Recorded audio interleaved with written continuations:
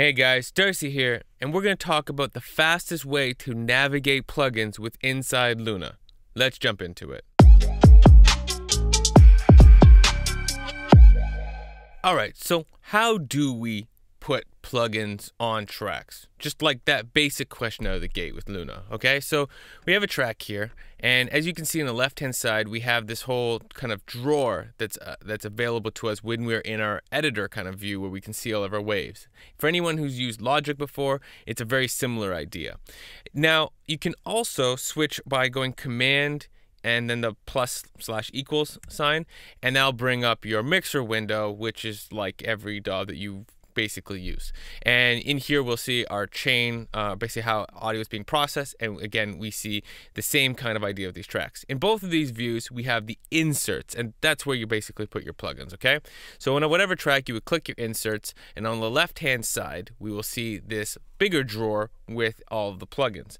I'm just gonna go back to the other view for now, and so we click on inserts, right, and we will see all of these options. Now for a lot of people, it's by default your way of navigating is with your mouse. So you'll go down this list and you'll start to realize that this is insane. Like, this is not how you want to navigate this list. It's too much work. Like, I want to find a Waves plugin. Well, first off, everything here is alphabetical except for this first drawer, or this first like folder, which is my Universal Audio, which is the ones that I own. Then the next one is Universal Audio, and then it starts going alphabetical with every other vendor that you have of plugins. So if I want to find my Waves plugins, like, this is not the way you want to do this.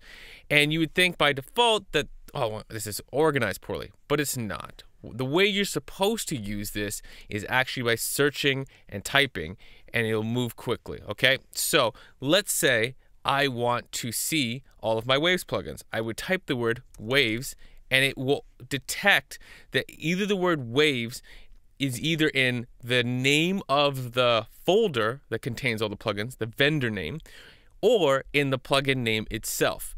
Now, let's start over for a quick second, because I'm going to go into that more. But when you first click an insert, it will automatically put your cursor into the search box so that you can type right away without having to do anything. So again, if I type that Waves again, it's right there. So I'm going to hit X and show this one more time. Click plus, type Waves, basically one click and a little bit of typing, and I got some plugins, okay? Now, let's say I wanted to get that RC20 plugin, okay? I don't want to, let's say I don't remember who makes the plugin, okay? Right now, I can't remember.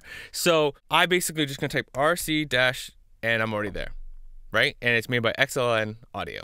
So that's how quick it is, and it's basically narrowing it down by how many of the letters are together. So when I just do RC, we got Fairchild, because RC is in the middle of it, and so you can get really quick. And especially if you remember things like, just say the word 20, okay, we have quite a few 20s. I go dash 20, all right, now we have 2, right? It gets quick based on how you remember to type. And usually you just remember your favorite plugins and how they're named quite easily and quite quickly. So again, I'll type that RC20, click dash 20, right? Or type dash 20, and then I'm gonna click down on my keyboard, and it automatically selects it. Up and down arrows will basically navigate through. So let's say I'm gonna do another insert, okay? So I'm done with that one. I'm gonna do another insert, Imager plugin, because I have 2 variations of that. So I type image, and I have a few. So as I click down, it will automatically select the first one. When I click down again, it'll select the next one. So it's just toggling through. If I go quickly up and down, it'll basically just kind of go through them quickly. It'll lag a little bit depending on how many you click through, but essentially we'll just kind of follow what you're doing. It's just about moving quickly through typing what you are thinking, and you will find what you want. But really, all this is click, type, hit down on your arrow key, and you have a plugin inserted on the track. And if you have any more questions related to navigating plugins and working with them, let me know. Comment and ask for a follow-up question, and I will be glad to jump on that. That's it. Peace, y'all.